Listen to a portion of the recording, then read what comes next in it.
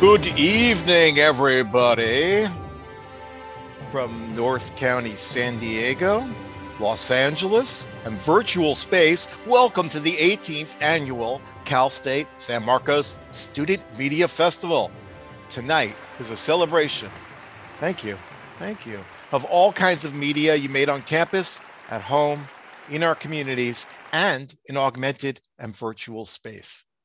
And welcome, everybody. I'm Christine Diekman. I'm professor of art, media, and design.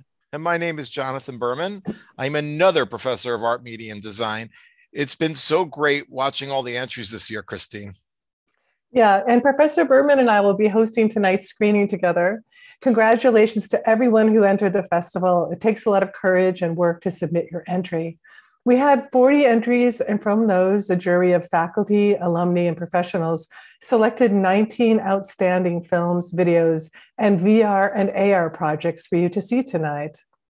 Our audience tonight is composed of student media makers, professionals in the field, professors, staff, friends, family, alumni, community members, and viewers just like you.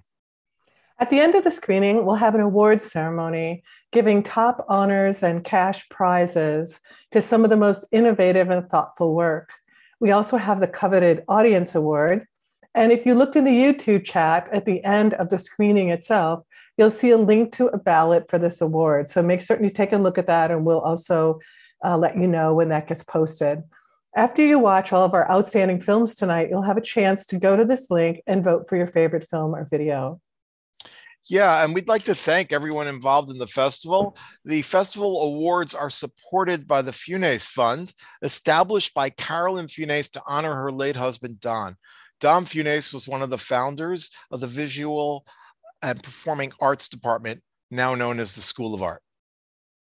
We also want to thank our support staff, Albert Rascone, who is running our show tonight, Chad Huggins and Kevin Coleman, as well as the professors in the Art, Media, and Design Department who have mentored our students, some of which are here tonight with us in the Zoom room.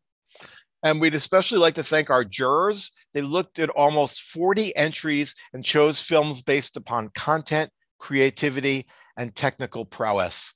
It's a tough job as there are so many amazing films.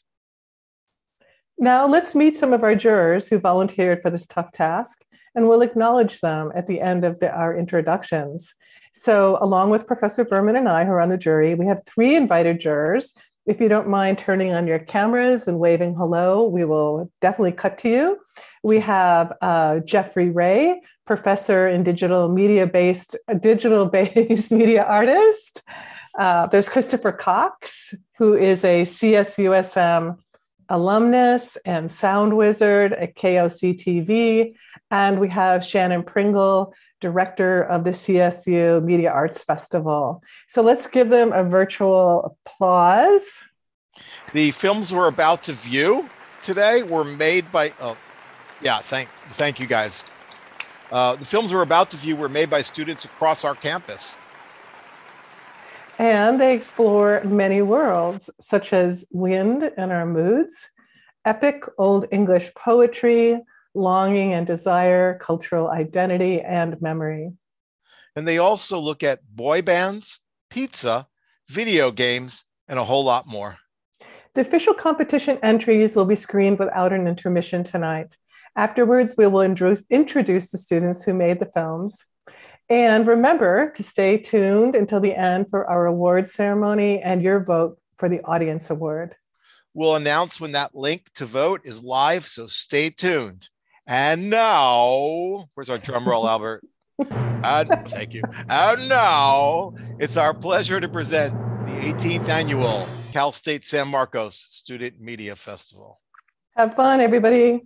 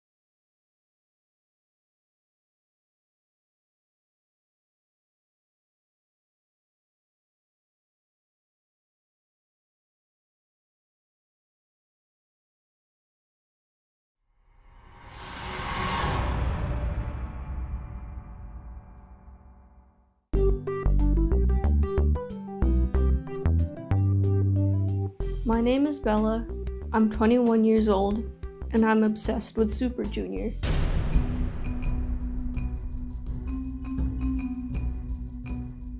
I really like their music videos, how the members interact with each other, and dancing along to their songs.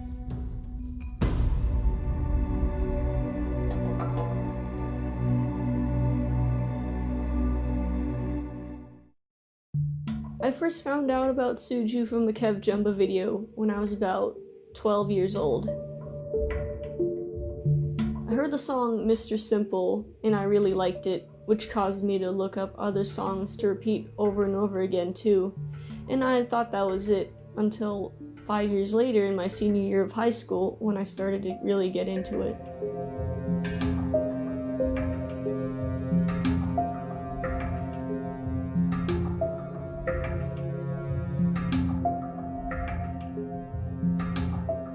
I found out about Bella's obsession when she started collecting merchandise. It all started with one album a few years ago. She left to go to Japan for a week in 2019 and I thought it would end, but when she came back, she brought home a lot of stuff. It was shocking.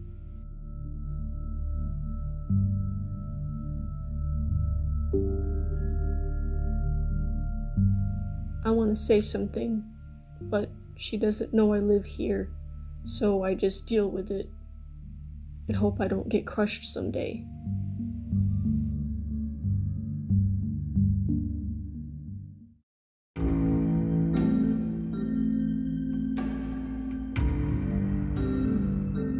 I see and hear Suju basically every day. My alarm in the morning is Suju. My phone wallpapers are Suju, my posters are Suju, my clothes are Suju, my backpack, calendar, mouse pad, car keys, drawing references. I think you get the point.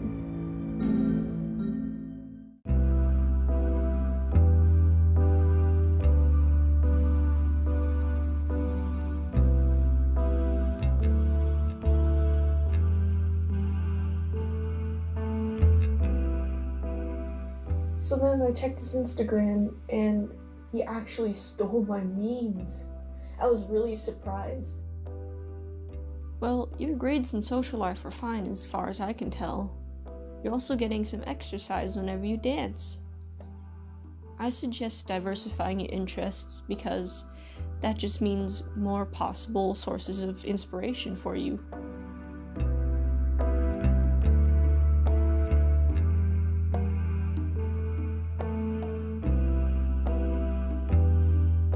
I agree because I found something that I really like in Suju and a community I can belong to. I guess I'll just keep doing what I'm doing.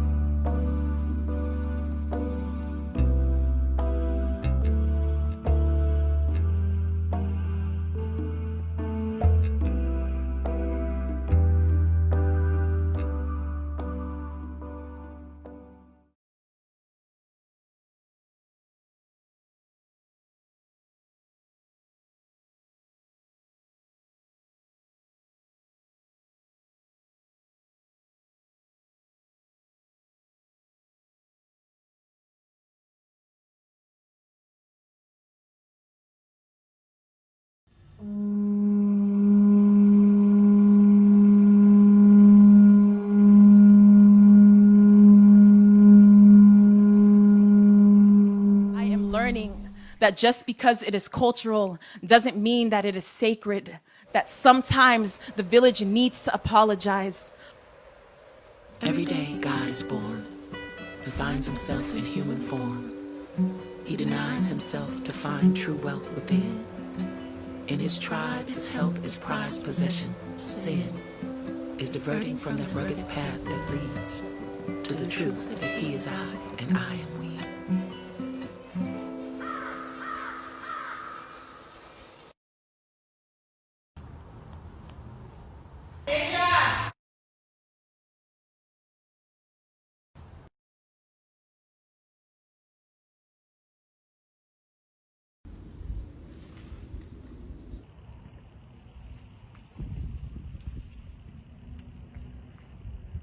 Our traditions and customs need to change, and most times you have to believe the child when they show you where it hurts, when they tell you to name their pain, when the name for their pain can't be found in your language but in your silence, when their pain is the very reason for why you have no other choice but to speak.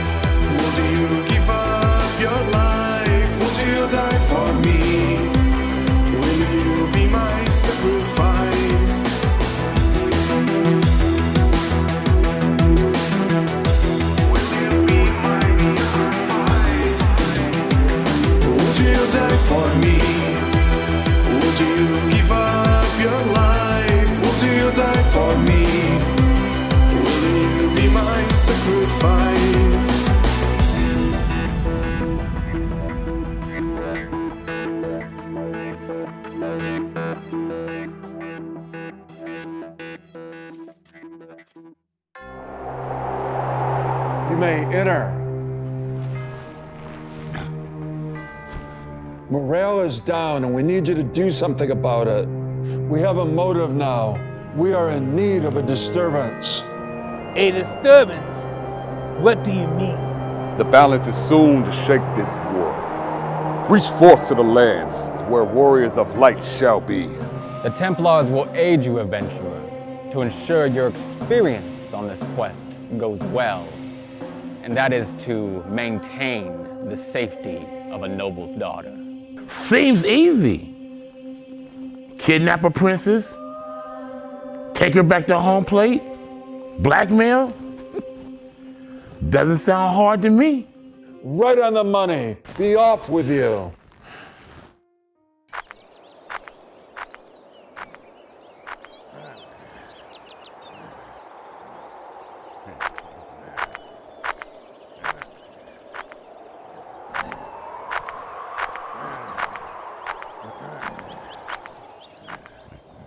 Huh?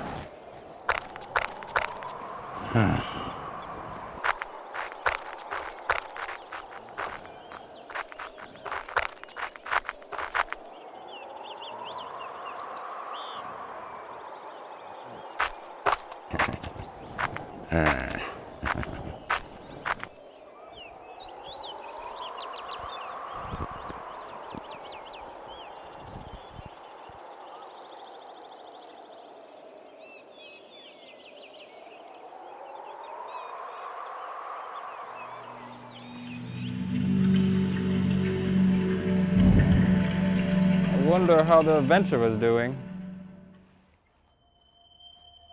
Oh, Vetcho, what are you doing?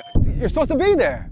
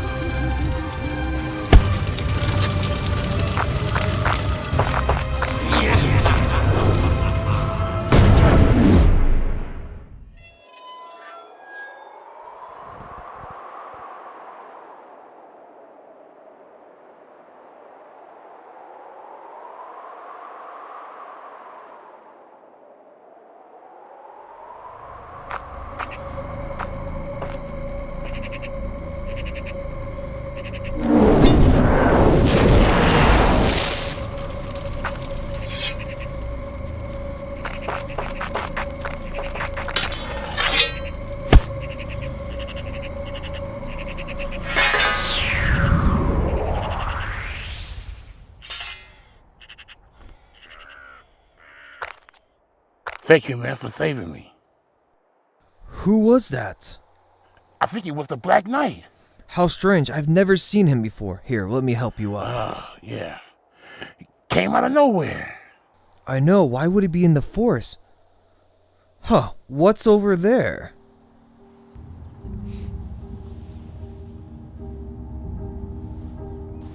Huh. Strange. Some sort of cleansing material. Why would this be in the forest? There's a possible idea. And who are you supposed to be? Let the man speak. The ash I found was buried near that mound. Seems suspicious if you ask me. Ashes? What kind of madman would burn them alive? Yeah, I know what's going on here. It's them goddamn cultists.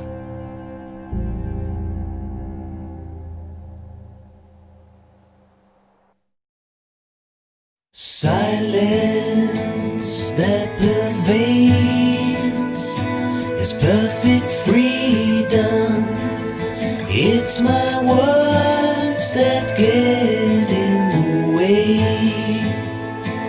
No, you say I can feel you in the traces you left behind.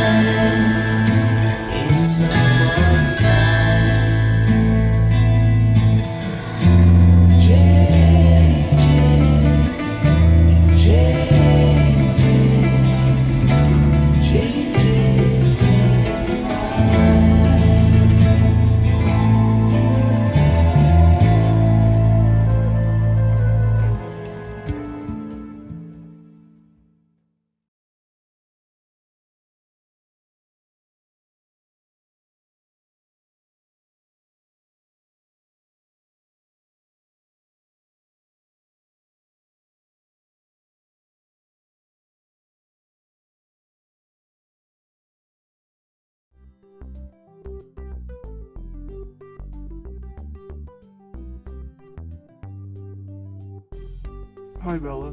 Hello. So, what first got you into drawing? I grew up watching a lot of cartoons, so I drew pictures of the things I liked and developed my own style over time. In class, I would do my work, but at the same time, I had a notebook or loose sheets of paper on the side just to draw on. You like cartoons, so do you also like video games? I've played video games since I first learned to use a computer, and I've really been into this one Japanese crime drama series lately. It's fun, and maybe I should start drawing more of it. How about music? I listen to a lot of different kinds of music, especially while I'm drawing, but I've specifically been a fan of a Korean boy band for about 5 years now. I've participated in the fan culture for a long time. What's up next for you? I've got to finish up all my finals and also draw some more. Alright, thanks for your time, Bella. No problem.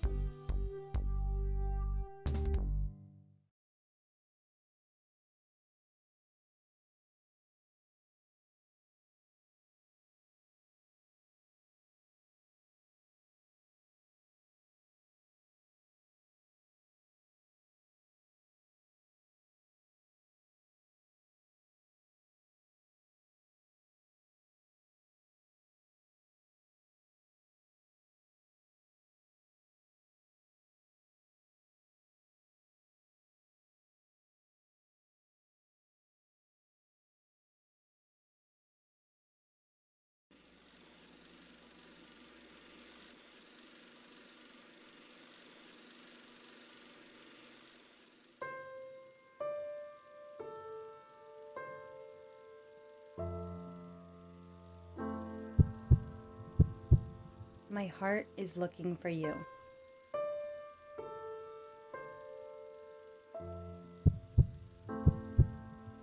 It looks for you in the busy cities,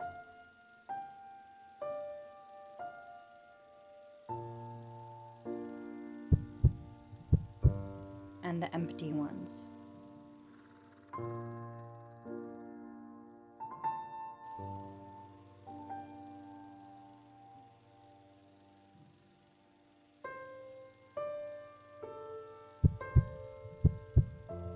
It looks for you in different sets of eyes,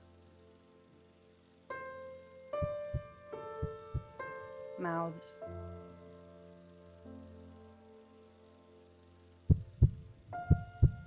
fingers.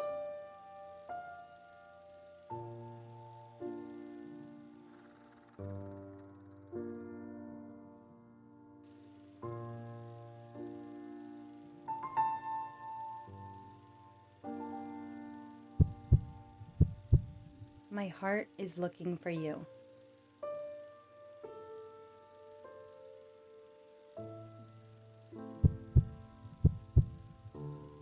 It looks for you in made and unmade beds.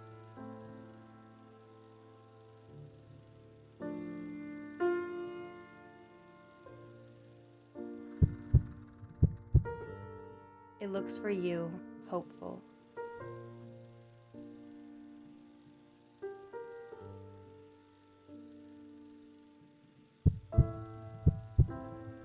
In the flower fields and pink skies.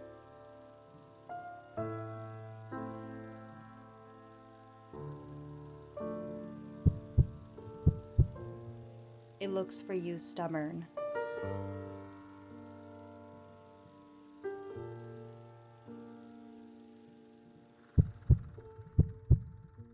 Sometimes it goes so far.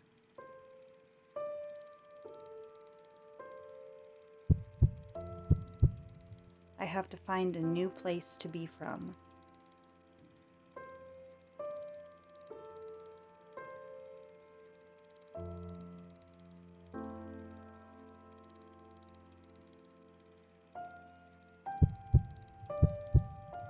My heart is looking for you.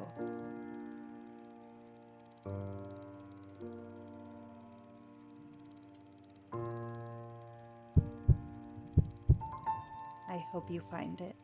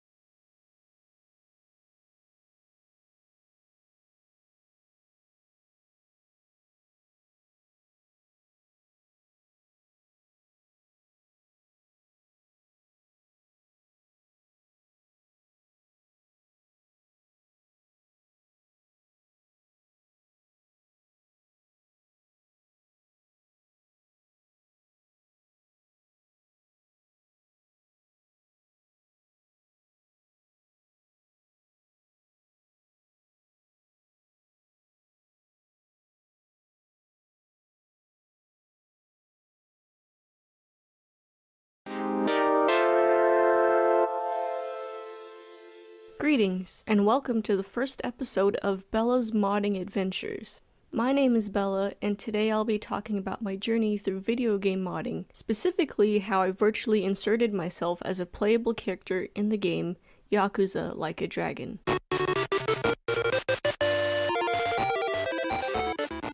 Firstly, if you don't know what modding is slang for modifying, or changing aspects of something to create something new.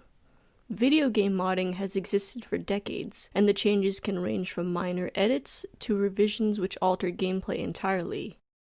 Anyone can participate in this modding culture, whether they simply install something that someone else has made, become a fan of someone's modding work, or even create mods themselves. So, how did I get into modding? What inspired me to even start? How did I build a story of my own character to fit into the Yakuza universe? All of these questions and more will be answered in this podcast. When I was younger, I played a lot of little educational video games on my PC, even figuring out how to install them by myself. My gaming journey officially began here, but I remember getting an Xbox 360 for Christmas and playing LEGO Star Wars The Complete Saga with my brother, making Mii characters on the Wii, and taking care of virtual pets on my Nintendo DSi. Nowadays, since newer games are no longer made for the old consoles, I stick to PC games, going back to my old ways. In the middle of 2020, a deepfake meme spread around the internet where characters with distorted-looking faces would sing along to a Japanese song. That song was Bakumitai, also known as Dame Dame. Dame Dame, Dame yo, Dame nano yo. I was curious about where the song came from and found so many videos about the Yakuza series. Months later, on my 21st birthday, my dad bought me my first Yakuza game on Steam, Yakuza Kiwami, a remake of the very first game.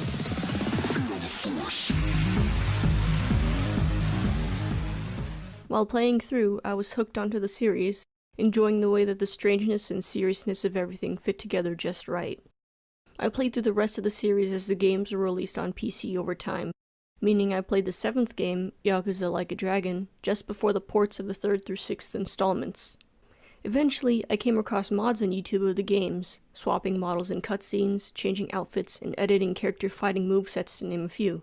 I was mesmerized and wondered how it was possible to do those kinds of things. At the start of the summer of 2021, I had a revelation. Hirameda! What if I put myself into a Yakuza game? The series has plenty of cameos of real-life people, and Yakuza Like a Dragon has an option of playing with an English dub. Let's start a brand new age of heroes! Yeah, I'm with you, Ichiban. Someone putting themselves into the games, as far as I knew, hadn't been done before. I thought, this is what I'm gonna do during the summer. I knew it would be a lot of work since I knew basically nothing about how to even start.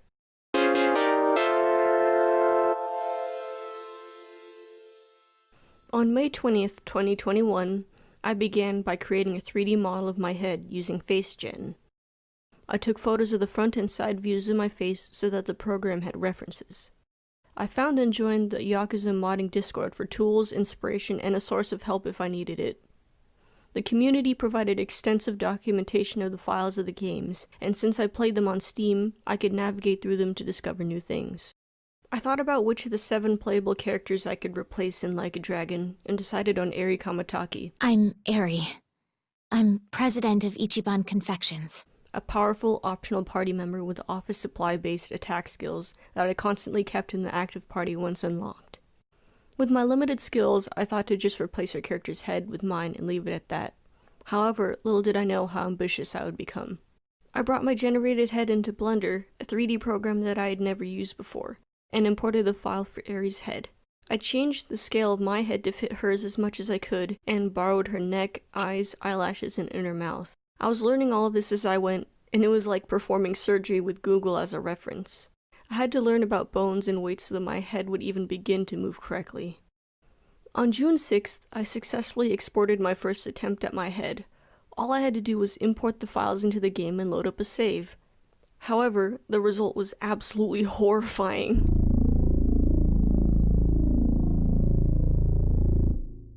My head was still way too big in-game, my mouth could not close correctly, spikes were coming out of my right ear, and neck flesh poked out of Eri's outfit.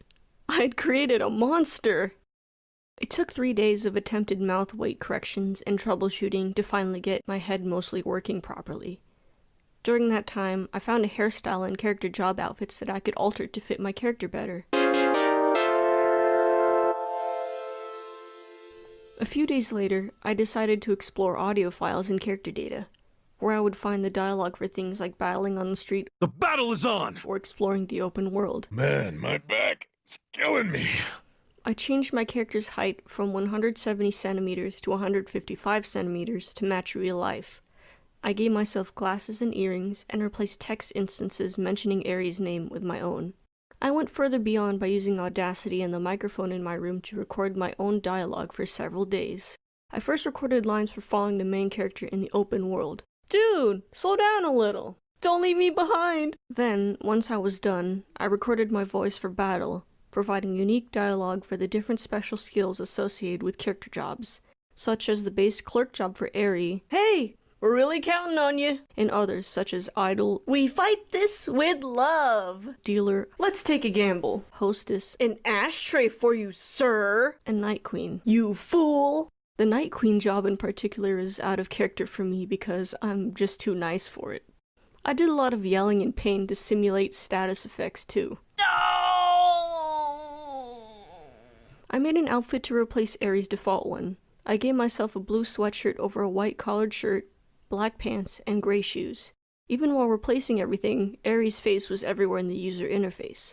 I decided to create custom character renders, putting my character in the loading screen, character profile section, victory screen, job change screen, and more.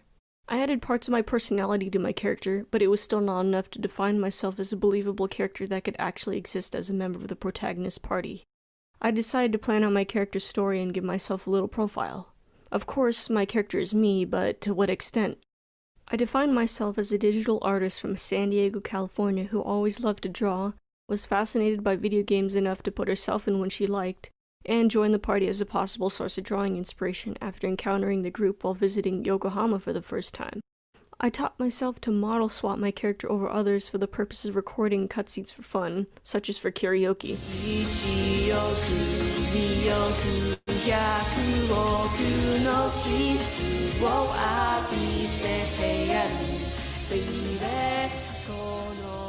On August 26th, I realized that I wanted a fighting moveset that acknowledged my love for dancing, my fan enthusiasm, and my drawing skills. Aries' office supply skills could pass as drawing supply skills for myself, but they weren't really me. I tested replacing character moves for the first time, turning Aries' ink bottle skill into meme dance, in which I did the floss dance to steal an enemy's magic points. Are we fighting or not? I found attack skills from street enemies and other party members that I liked and made them work for myself. Finally, on August 28th, I created a final job change from clerk to digital artist, making a brand new moveset involving dancing, fangirl skills, and physical attacks with drawing supplies. Moves include Superfan Scream, which I blast enemies away with a megaphone, Bella's Essence of Breakdance Delight, which I damage the enemy with dancing skills, Fan Art Drop, which I slam a pile of fan art on an enemy's head. Time to die! And more.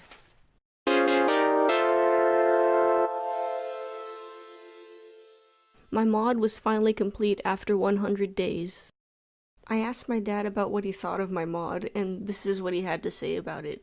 I just think your game mods are awesome, especially since you added yourself into the game. You basically start from scratch by taking a selfie of your whole face. I was very impressed with the outcome. I mean, your mods absolutely, like, there were no changes to the game except that you are in the game. Everything pretty much flowed with the game. Overall, I was especially impressed that you learned how to do the mods on your own. He watched basically everything from start to finish, including the weird parts. I thought it was hilarious seeing all the different updates with funny results, like the proportion your character's head to the body or eyeballs bulging out. Now that was funny. I taught myself so much and learned as I went, not knowing what I was capable of until I actually started doing it. I feel proud of myself for accomplishing this, although I don't know if I want to release my model to the public. With my newfound skills, it became possible for me to make other mods very quickly, mostly focusing on cosmetic changes for the characters. I would play around with what I've created and then record clips of the gameplay to edit and post them how I wanted online. Maybe RGG Studios will notice my unique achievement someday and put me in the next game. I don't know. That concludes today's episode of Bella's Modding Adventures. Tune in next time to hear about how I made the character Zhao into my own personal dress-up doll in the game. Oh, this ought to be good.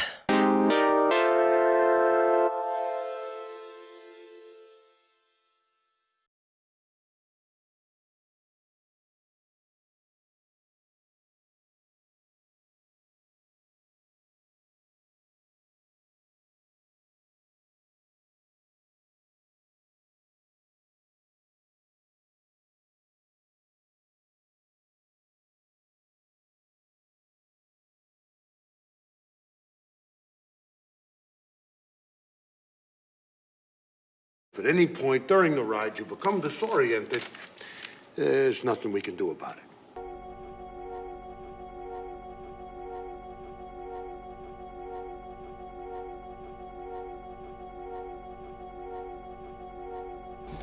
Who the hell are you? Question is, who are you?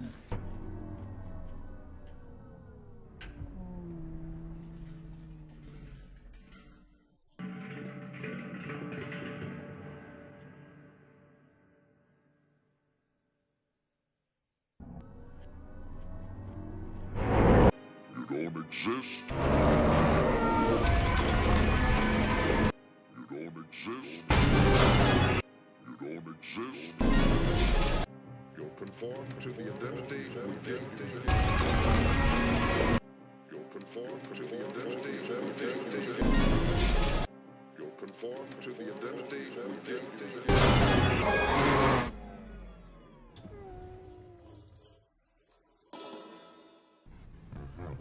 Is this freaking you out?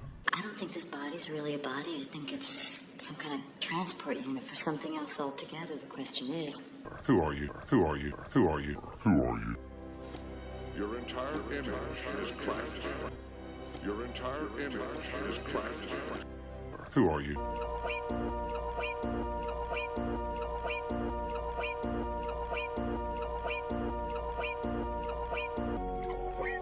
Who are you? Excellent question.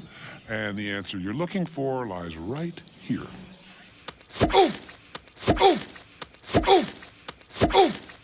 Oh! Oh! Oh! Oh! Oh! Oh! Why do you think you're so comfortable here?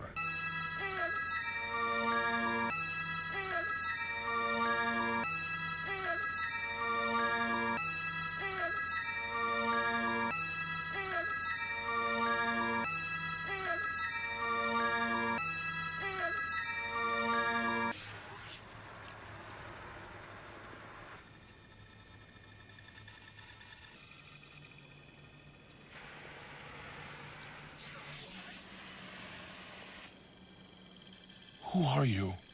Really? I am just a figment of your imagination.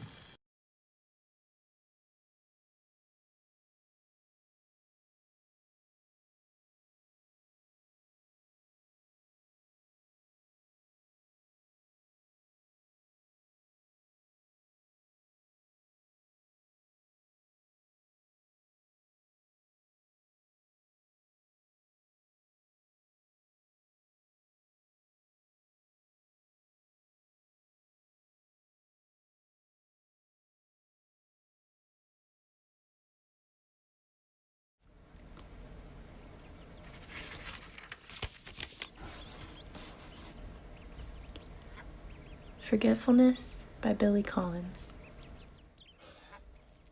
The name of the author is the first to go, followed obediently by the title, the plot, the heartbreaking conclusion, the entire novel, which suddenly becomes one you have never read, never even heard of. As if, one by one, the memories you used to harbor decided to retire to the southern hemisphere of the brain, to a little fishing village where there are no phones. Long ago, you kissed the names of the 9 muses goodbye and watched the quadratic equation pack its bag, and even now as you memorize the order of the planets. Something else is slipping away, a state flower perhaps, the address of an uncle, the capital of Paraguay. Whatever it is you are struggling to remember, it is not poised on the tip of your tongue, not even lurking in some obscure corner of your spleen. It has floated away down a dark, mythological river, whose name begins with an L as far as you can recall. Well on your way to oblivion, where you will join those who have even forgotten how to swim and how to ride a bicycle. No wonder you rise in the middle of the night to look up the date of a famous battle in a book on war. No wonder the moon in the window seems to have drifted out of a love poem that you used to know by heart.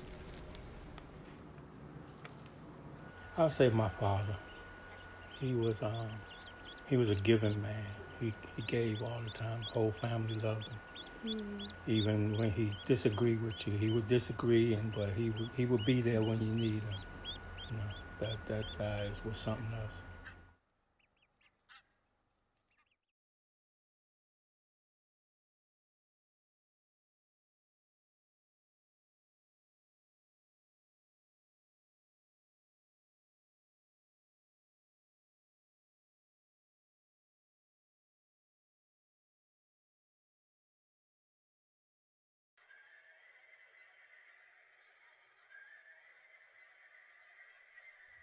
Mom, are you sure that when I was born a person and not just a vortex?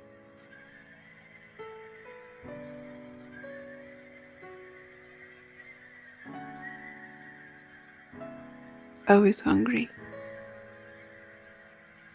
Always swallowing.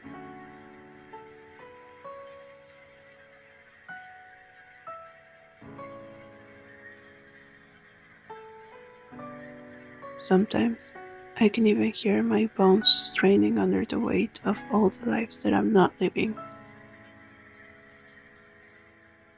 I didn't really know. I had no idea how greedy my heart was. What I am aches in me. No matter how much I take, I always end up empty.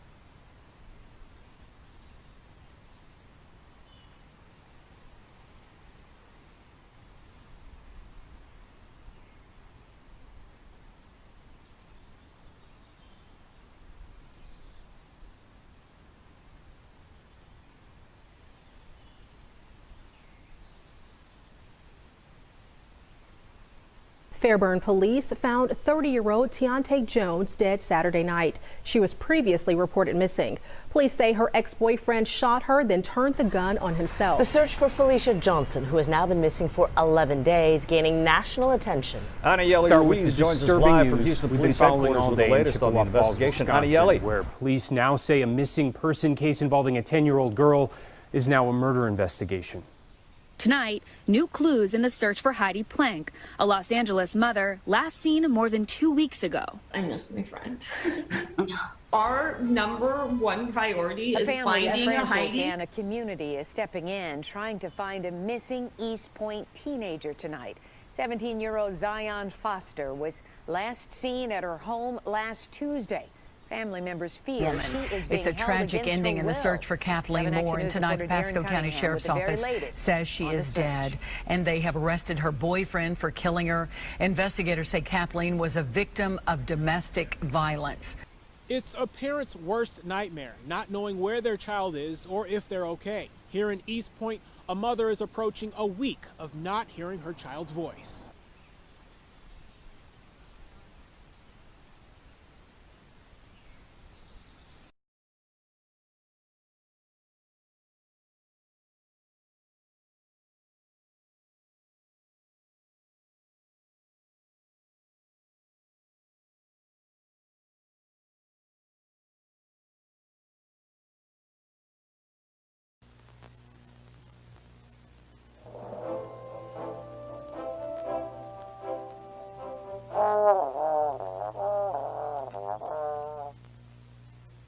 In 16th century Scandinavia, there lived a tribe of warriors known as the Danes. Ruled by their leader Hrothgar, they resided in Herret, a hall of great importance.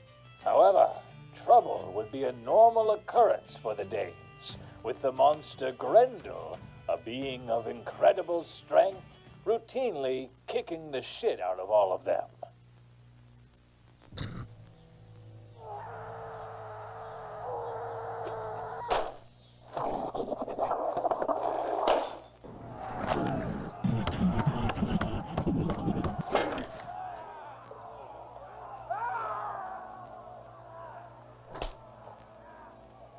Try as they may, all hope seemed lost against Grendel.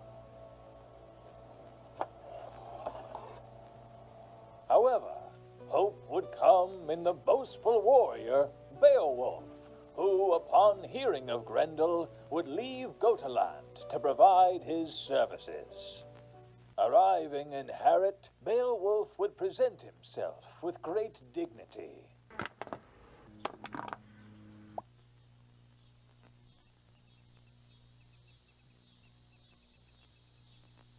"Who are you?" said Ernfurth. "I, Beowulf, warrior of the Geats, have arrived to save you from your incompetence by defeating the creature known as Grendel." "Incompetence?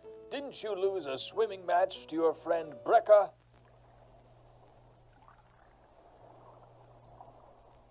"How can you defeat Grendel when you can't even swim?" Angered by their laughter, Beowulf retorted, for, in a modern context, Unferth would essentially call Beowulf a punk bitch. "You dare doubt the mighty Beowulf? I'll prove you all wrong." And so, Beowulf and his men went off, searching for Grendel to uphold his honor.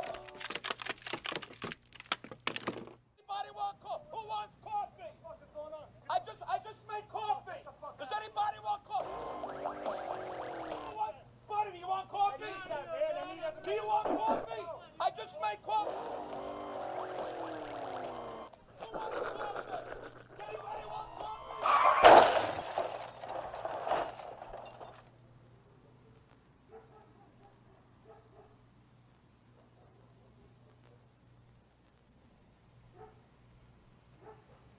After defeating Grendel without any form of weaponry, Beowulf would return to Herret.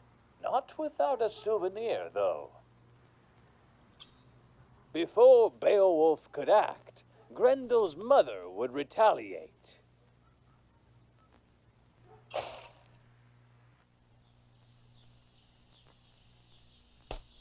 Having vanquished their mortal enemy, Hrothgar would praise Beowulf. "You've done well, Beowulf. Here, take this medal as a token of gratitude."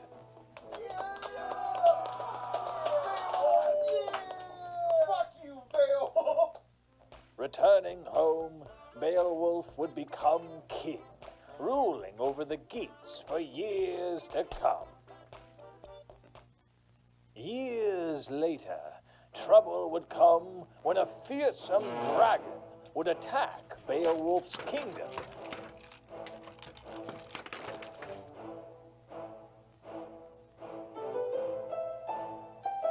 With his domain in ruins, Beowulf would vow to slay the dragon without any assistance.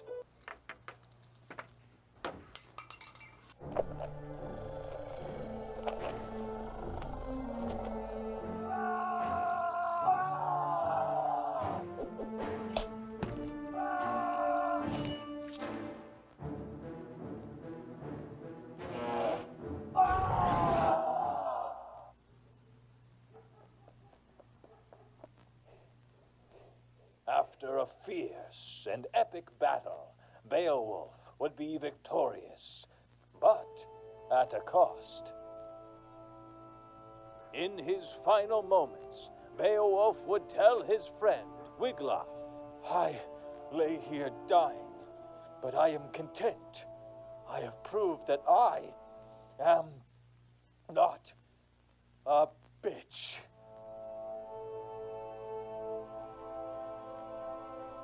And so, what have we learned? Have we learned about the power of strength and nobility? Quite frankly, I don't know or care. I'm being paid to narrate this, laughing my ass off.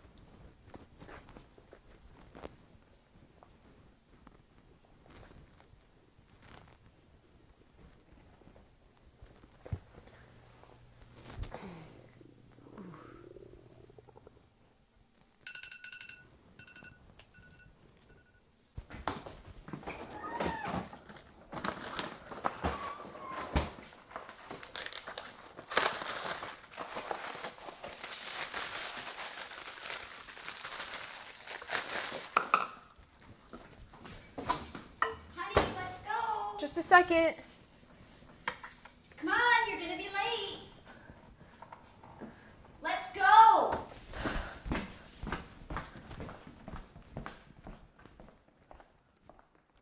Did you get to eat anything? No.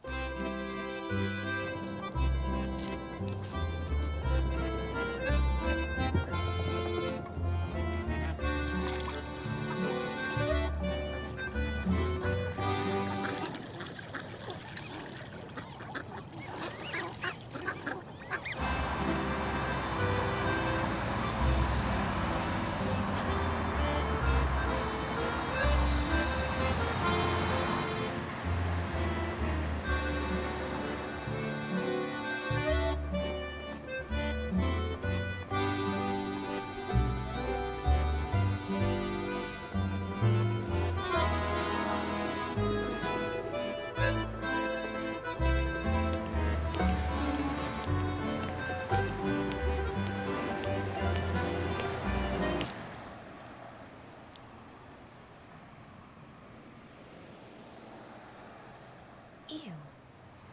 Ugh.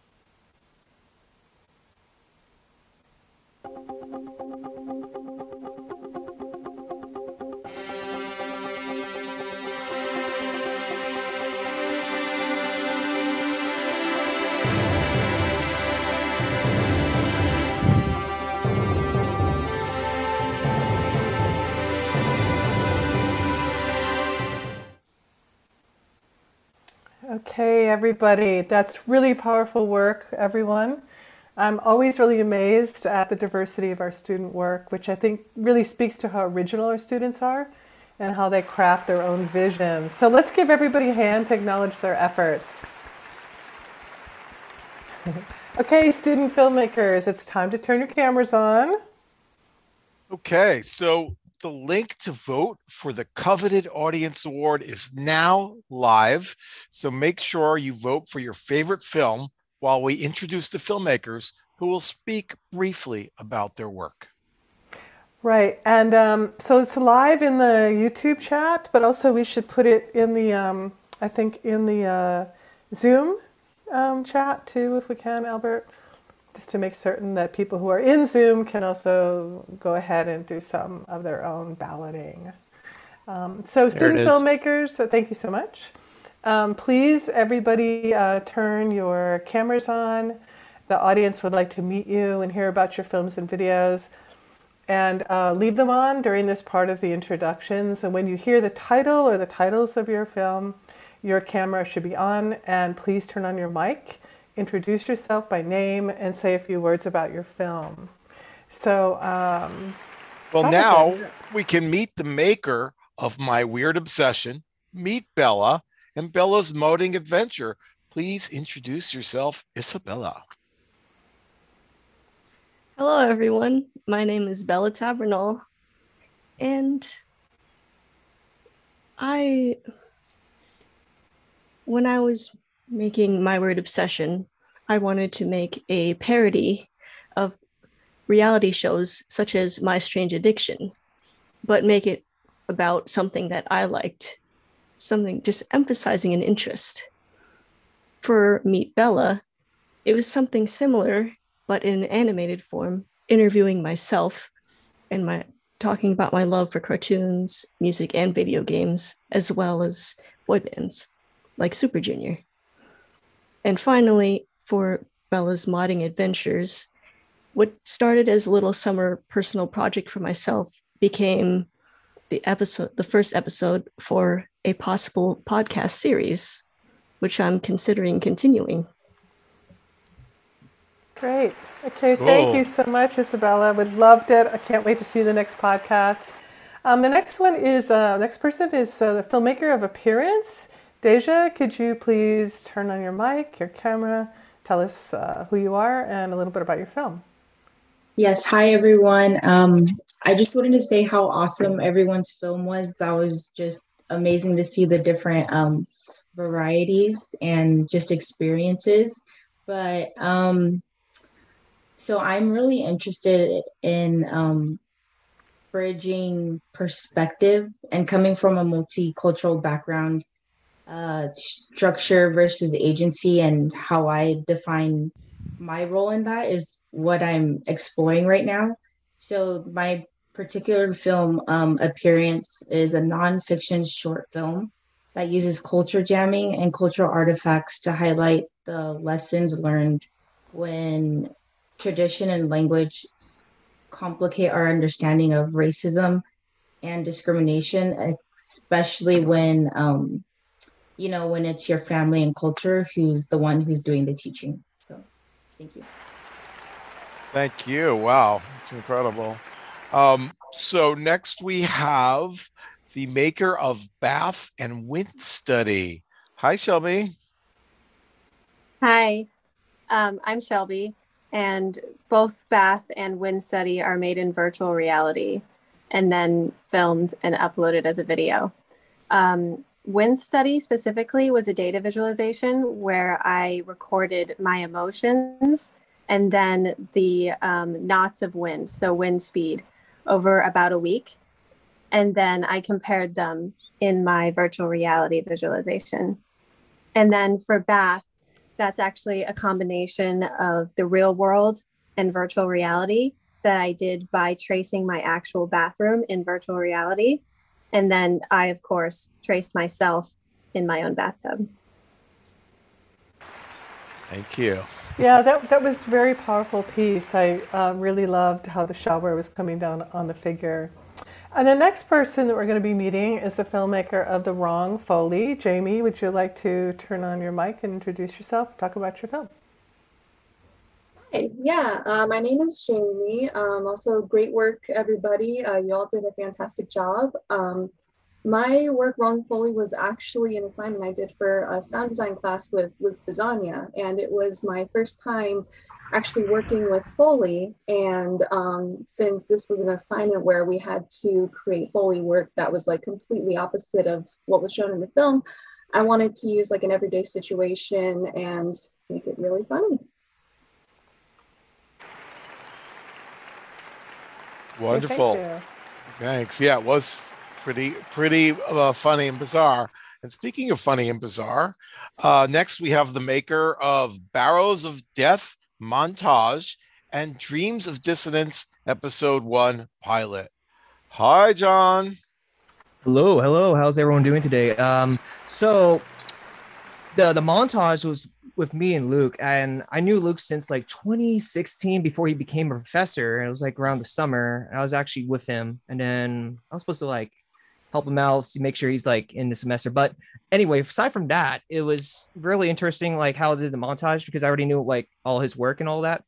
I wanted to see I wanted to show him some improvements because like what happened in 2016 and a new adaptation of my montage that I did from last time before then.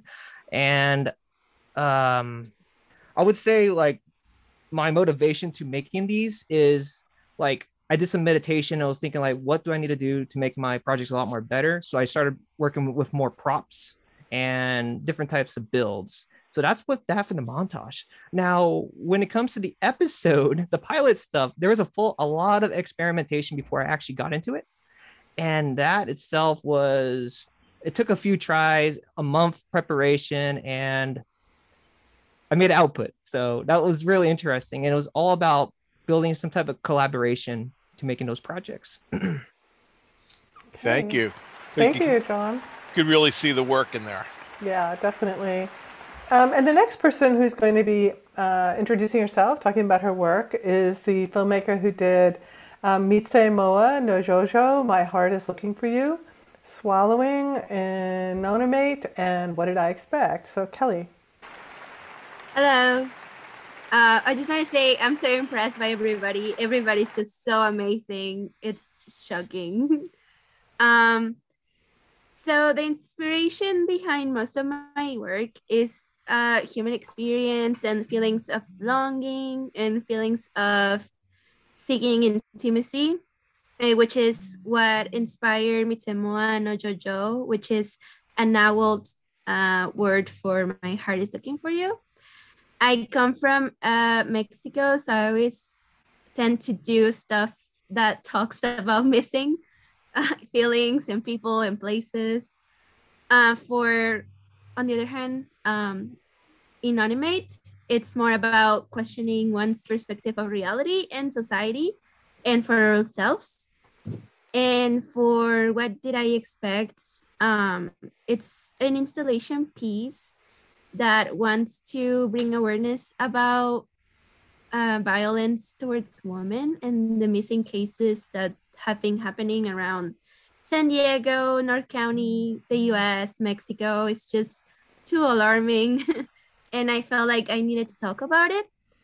And yeah, that's the inspiration behind my work. Okay, thank you so much for telling us about your work. Well, our next filmmaker has a wide berth of styles in the 2 films we've programmed. Let's meet the maker of Ascension and Pizza Time, Ben Smelkovich. Hey, you got it. Hello, everyone. My name is Ben Smelkovich, and I find it absolutely fascinating that these 2 films are the ones that made it into this media festival, because they were made at totally different times. I made Pizza Time last year, Professor Petrisco's class, and it was my first time making a narrative film where I was in full control of it. I had done some short films, being like a DP, helping out some friends with their own projects, but this was the first one that I got to do personally, and pretty much everything went wrong, but continually, showing it with friends, family, colleagues, Pizza Time it taps into like that old nostalgic like joy of like old funny dumb YouTube videos that we all love so much. So I'm really proud of that piece. And then Ascension was a piece that I actually made this year, also in Professor Petrisco's class, and it's very much like 10 steps down the road. I've been doing more video work, I've made more short films, and whereas before I hadn't even made a narrative film of my own, now it's like, all right, now I have a few under my belt, what do I do next? And I had actually just finished and shared one of my most abstract films in one of my other classes, and then I got a note from Professor Petrisco. Was like, hey, your last film was great, and she's like, but what would be even more abstract? And I showed her the other film. I was like, well, this is the most abstract I can do. What's even beyond this? And she sent me some influences, and I decided that I'm just going to make a film with simple elements, with strong emotional beats, but doesn't have a true story to it. And I'm so happy and so proud to be here and to be with all these other wonderful artists. And those are the 2 films I had. Thanks, Ben. Thank you so much. I loved hearing about your work. And I also love the lighting that you have on your set. So the next filmmaker that we're going to hear from is the person who made Memories. It's Valerie. Would you like to turn on your mic and tell us about your work? Hello. So when I created Memories, I was inspired by Billy Collins's poem Forgetfulness. And I wanted to make something personal and sentimental, and so I kind of did the opposite of what he was talking about by going back into memories, and in a way looking at things that I may have forgotten, pictures that I forgot that I had, but also looking back at things that I still keep close to myself, and I just wanted it to be something warm and comforting. So that was inspiration for my piece. Great, thank you. It was beautiful. I really liked it. Thanks, Valerie. I could see that being the beginning of a whole feature-length film for some reason. I don't know why. Just beautiful. Opening the door. Our next film is Exile by Thomas Rapetti. Hi, Thomas. Good evening, everyone. It's wonderful to be here. So this is the first film clip I've ever done. I also apologize for the really loud. Can you get closer to the mic? Yeah. Can you hear me now? Better, yeah. Okay, so this is my first film ever, and it was, inspired by the semester of work that I've been doing exploring virtual reality in Professor Allard's class, and I was encouraged to submit this piece by Professor Brower. And it's just been kind of an exciting journey to really explore VR as a new medium for art, for filmmaking, which is something I never actually saw myself doing before. And it's been an incredible journey. The film itself is actually based off of scenes within a graphic novel that I've been writing in my spare time called Exiles. And it shows different landscapes, different episodes, and then kind of finishes off with a show of the characters themselves. Wonderful. Thank you. Okay, thank you so much. Our next filmmaker is the maker of Beowulf, a loose retelling. So, Jose, can you talk about your film? Hi, everyone. So I made Beowulf, a loose retelling for AMD 418 with Anna Petrisco, actually. And this project was a translation project, like a exercise. So just adapting a previous work, like established work, and so I chose Beowulf. I had been reading Beowulf for one of my other literature classes, and so thought it was best to translate that. For the actual goal of my piece, I wanted to capture the feeling of home video, and specifically going back to when we were little and playing with toys. And so I also wanted to lean into just like the homemade aspect of it, just have it be all roughly done with like some elements of high art and low. I saw one of the comments saying that it was a clear contrast between low art and high art. I thought that was the best way to describe it. This piece was actually just really fun to make, honestly. It just brought me back to like childhood, playing with toys. And yeah, basically, that's it. Okay, great. Thank you so much. We have one more. Yes. And finally, the maker of the film Need Destroyed, Leslie Rodriguez. Hi, Leslie.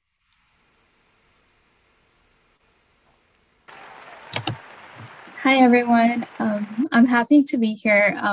For this film, what I really wanted to focus on was on the threat of industrial development on our land and how that has impacted us that has impacted our environment for a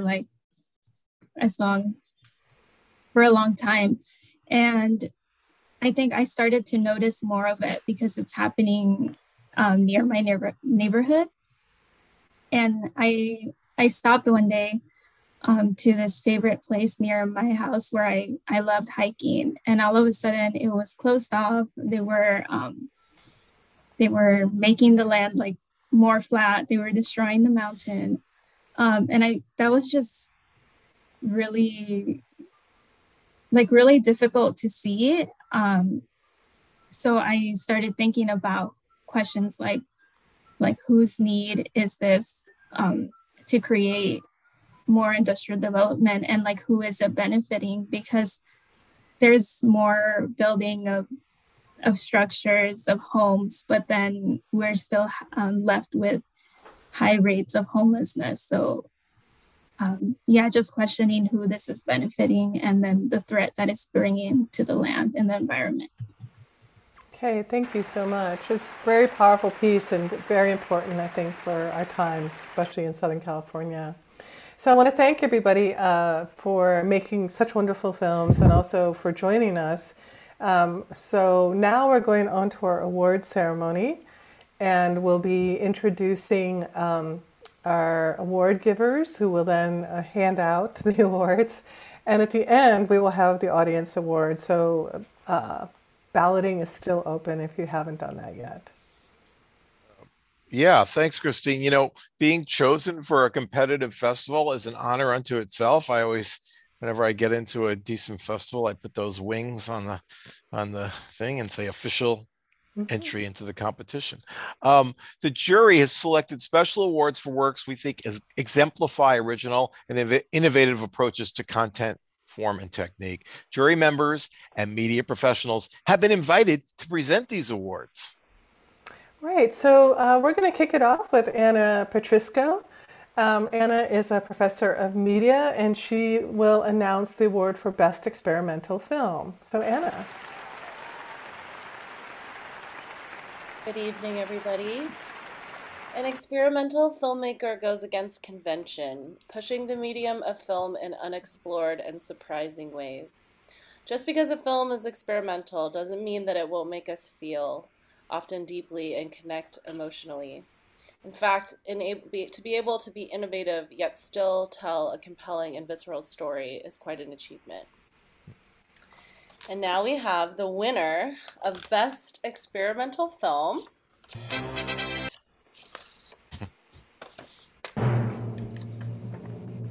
The winner is Appearance by Daja Marks.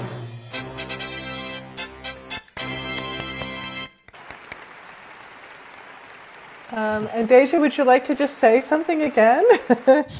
Yes, this was very unexpected, but thank you. This is actually my first film festival, and I want to say thank you to Professor Wynot, who guided me through this project last semester, and then Professor Safe, who said, okay, I was hesitant to enter to this film festival, but he's like, why not? And I was like, you know what, why not? So thank you. Congratulations. Thank you. I'd like to introduce alumnus and 3-time prize winner, Christopher Cox, who'll be giving the award for Best Sound Design. Hello, everyone. So, if the famous words of George Lucas hold true, the sound and the music of any film is usually 50% and arguably one of the most important parts. With that said, I can safely say that tonight's winner certainly delivers on this sentiment in a fun and clever way. So, for Best Sound Design, the winner is Jamie Bunt for Wrong Foley.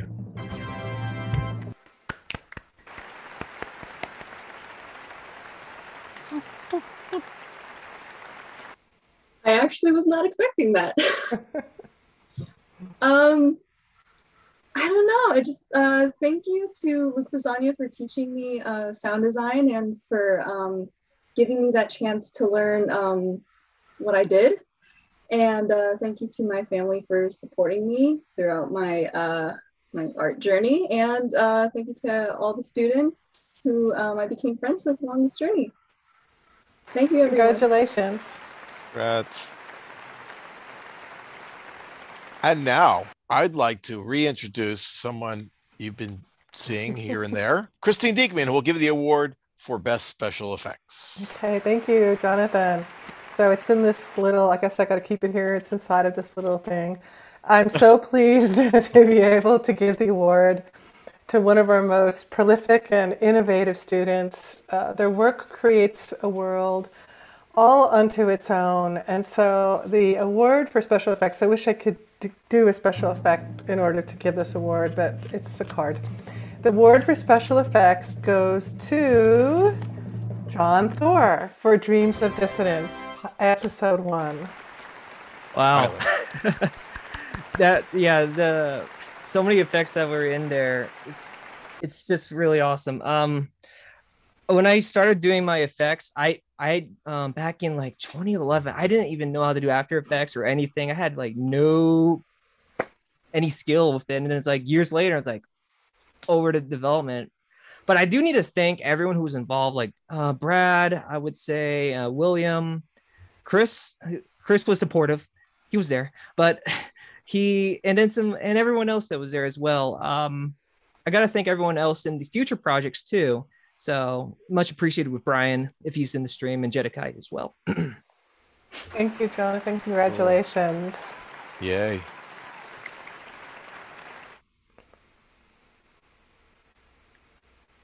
And now.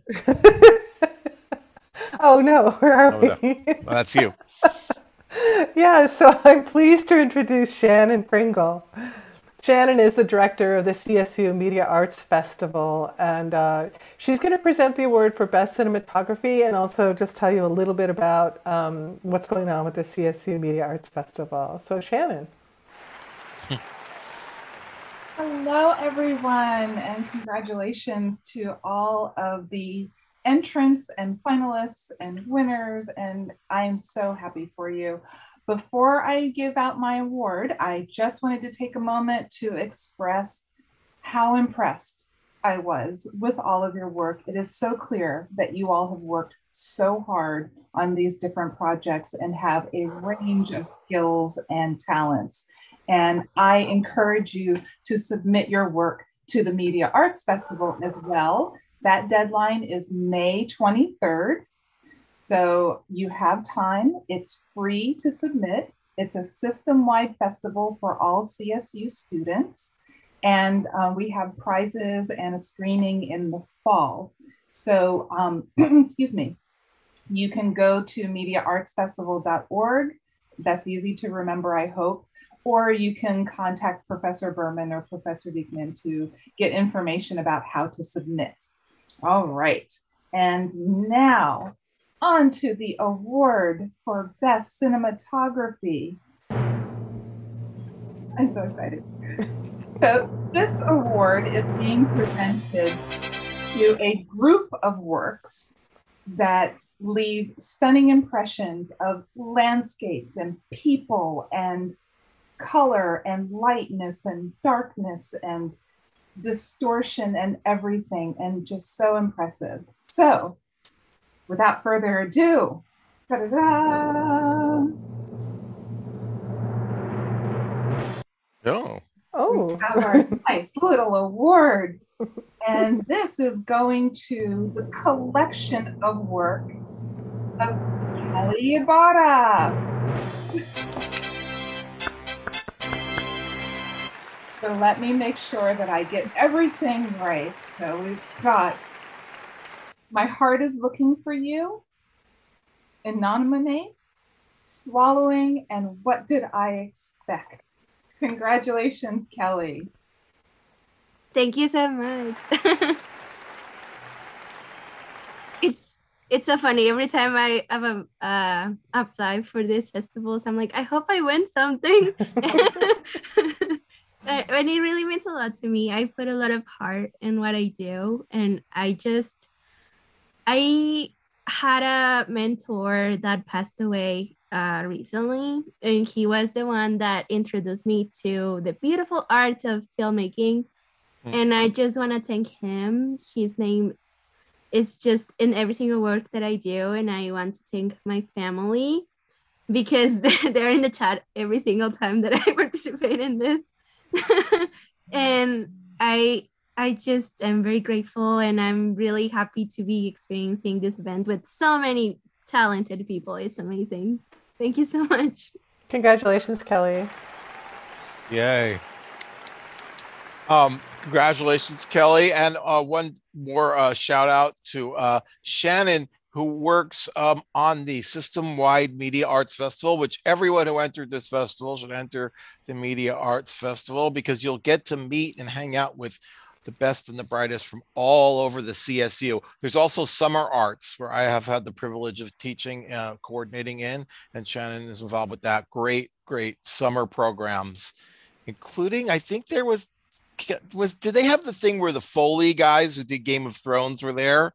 Yes. John, if they ever come back, although you probably know all that. Anyway, I would like to introduce esteemed media professor, not steamed, but esteemed media professor Tony Allard, who will be giving the award for Best Emerging Media. Tony?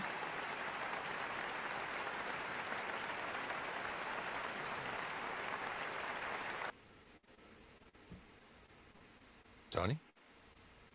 Did we lose him? Oh, there he is. Oh, we can't hear you. There you go. Can't hear you. There you go. I'm unmuted later. There we are. Okay. Hold on a second. Yeah. It's not like I haven't done this 8,000 times in the last how many years? Good timing. Yeah. So for Best Emerging Media, you know, it takes something to be out on that edge worker place, that avant point of view, and just keep going and don't look back and don't look around and don't look to somebody for what you're going to do. And so I've been making my way through this book, Vein of Gold, by Julia Cameron, and I came across this quote, I think, that really it lands on it. The unfolding of the unexpected becomes the energy that drives you. You discover how thirsty you are for exploration without analysis. You feel strangely at home in a place you can't define. You are truly creating. So, with that said, best emerging media artist, and drum roll, please. The prophet of that is gonna make a prophecy. You can aim all your phones at the hat, and the prophecy will come through. So for best emerging media goes to Confetti or Exile. Mess. Oh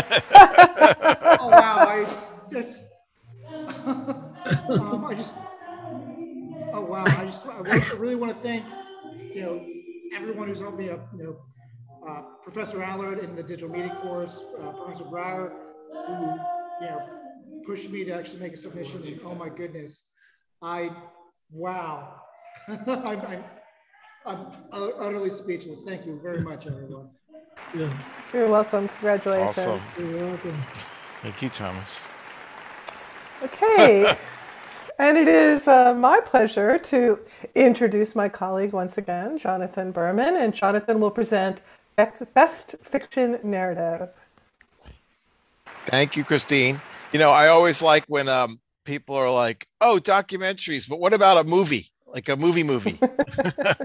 And even though I love documentaries and I got embroiled in their charm and I still love them, I also love movies. So let's talk about best fiction narratives, shall we? I'd like to read the winner. If I could have a drum roll, I could read it. Oh, thank you. Drummer. Okay. Hold on, there's a lot of glue on here. Could I have a drum roll, please? Thank you.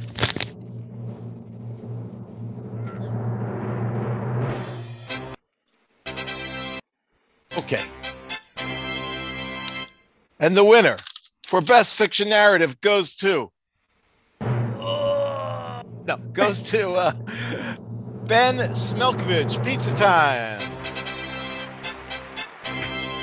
It's pizza time. It's pizza time. It's so funny because I too have I've started to learn this past semester the love of documentary and putting something out there and making people think about things, but also every now and then we just need to see something just totally out there. We need to see a pizza rolling down a sidewalk into a duck pond on the side of a freeway. So I'm honored. It's a privilege to be here. I'm so thankful for my younger sister, Steffi, and my younger brother, Eddie, who were both integral in making this film happen. Both of them rolled many pizzas. You'd be surprised how many frozen pizzas it takes to make a 3-minute short film. They rolled many pizzas down sidewalks. And then Steffi, of course, was acting it. Also my mom, who played the voice of Mom in the background. So thank to all of you for helping making this film possible. And, I'm honored. It's fantastic. Thank you so much. Congratulations. So now we're moving on to our second to last award. And this award is being given by Jeff Ray. And I'd like to introduce him. He's a digital-based mixed media artist and professor of media. And Jeff will give the award for Best New Voice. The Fumes Award is a very prestigious award. And not only does it award the most money, but more importantly, it honors new promising faces in media. We are so impressed with this student that we are excited to find out what they will be doing in the future. The student is so very creative, prolific, and incredibly talented. I am very honored and excited to announce the Fumes Award for Best New Voice goes to Isabella Tabornal. For My Weird Obsession, Meet Bella and Bella's Modding Adventure, Episode 1, which is a podcast and you must subscribe. Oh my gosh. Just Thank you so much. I'm just so honored. I'd like to give special thanks to my family that's watching right now, especially my brother Brandon for helping me film my dance challenge videos that you see in the video for my weird obsession. My mom and my dad who are watching downstairs right now. My extended family, both here in the US and the Philippines. And I'd also like to give thanks to all my professors over the years, especially Professor Ray, Berman, Why Not, Bizania, and Golden. And just also special thanks to Sega and RGG Studios for making some pretty cool games. The Yakuza Modding Discord for giving me tools for the Modding Adventures Episode 1. And the everlasting friends, Suju fandom around the world. Everyone's submissions this year were so great. This is my first media festival. And just thank you, everyone. Thank you. Not your last. Yeah, congratulations. Okay, everybody, we're now moving on to the audience award. I am glancing at my phone because the numbers are coming in. And again, you can look in the YouTube chat window. We can put it there again and link to our ballot on your computer or your mobile device. We'll take one more minute to finish up voting. And then we will, Professor Berman and I will announce the audience awards. So 1 minute to finish up your voting.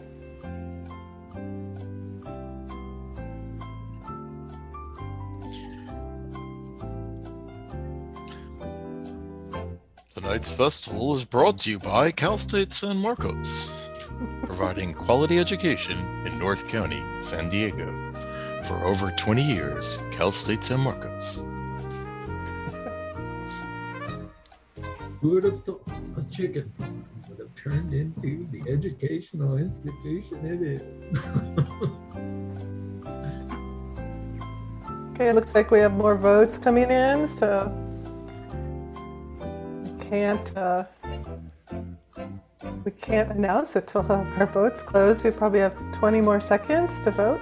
Work your hacking magic. Yeah, get it out there.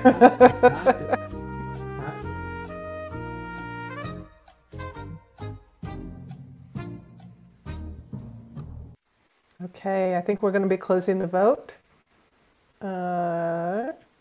And we're closing it. And we have to wait for the final. Okay, I got the okay. I don't know what that means yet. Sorry, everybody.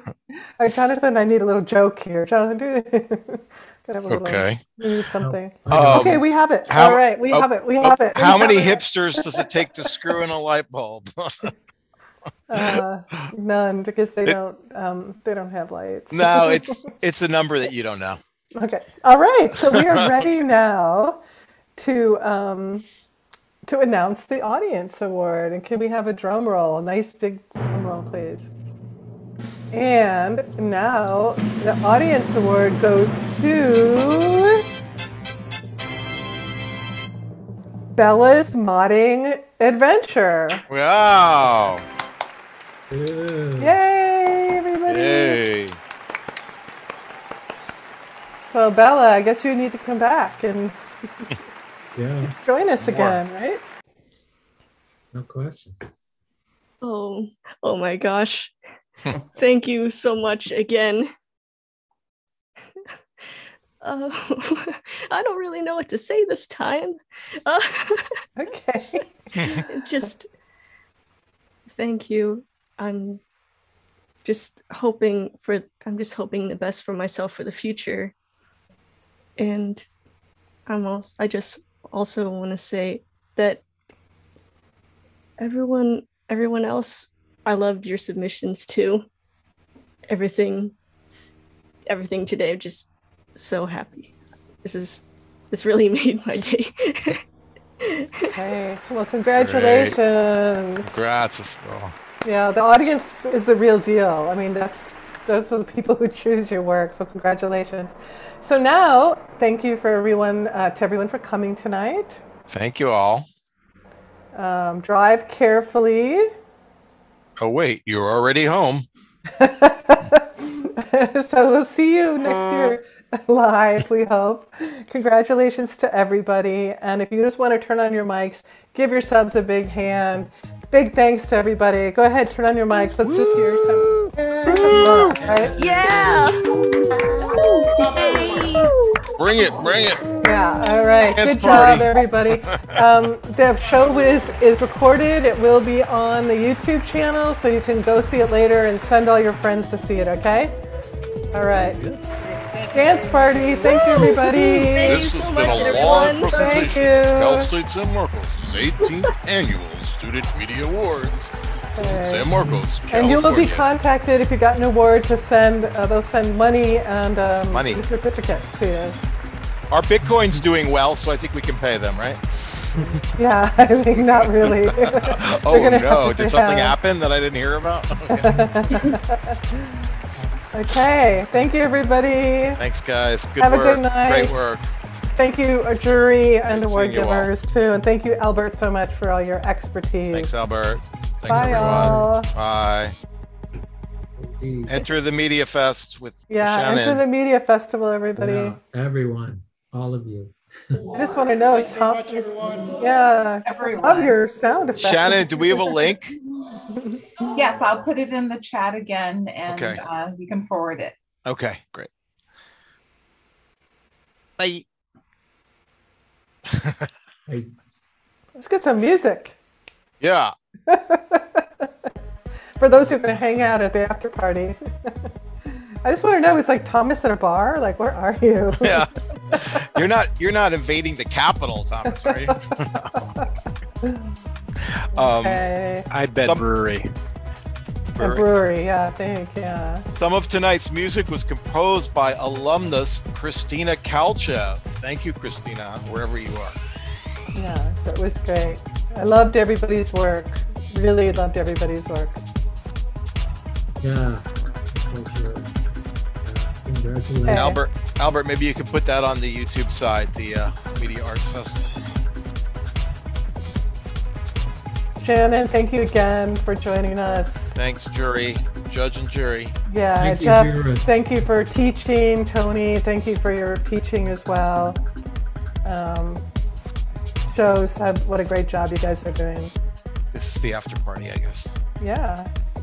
And Isabella, great job. I don't know anything about modding. I have no idea. It's so incredible. So, Me either. I was like, what am I even listening Keep going. Now you know about it. It's a tutorial as well. Yeah. One of the things I know from listening to podcasts is it's just all about content. Just you want to like see it every week or so. Yeah, hear it. Hear it. Hear Well, it. with hers, see And it. seeing too. it. I know. Yeah. I can't wait for the next